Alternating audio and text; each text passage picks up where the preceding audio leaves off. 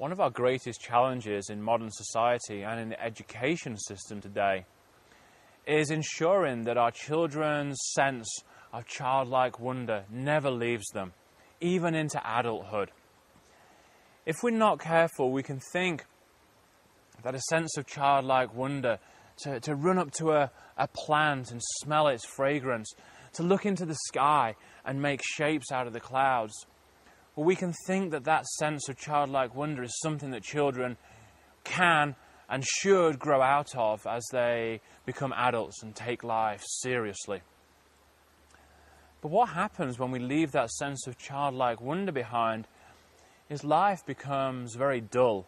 We have a sense of, we've been there, we've done that, we've almost got the t-shirt, as the phrase goes. But if we take this stream behind me, now I come down to this stream just about every single day. I have to remember to switch on my sense of childlike wonder. What this means is seeing things new for the first time. That's what a child does. Nothing is old to a child. So when I come down here to this stream, as I'm walking down, I have to say to myself, I've never seen that stream before. And really, that's very true. This is a completely different river, a different stream than it was a year ago, a month ago, a day ago, and even since we started talking.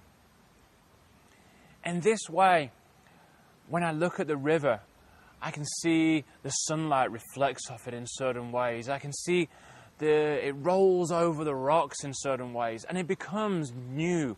And most importantly, it brings both the river and myself to life.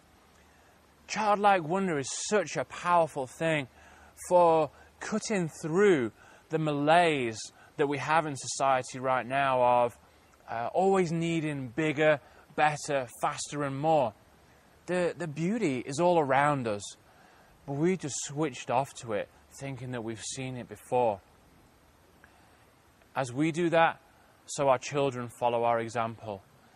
So something that we can do is switch back on to that magic.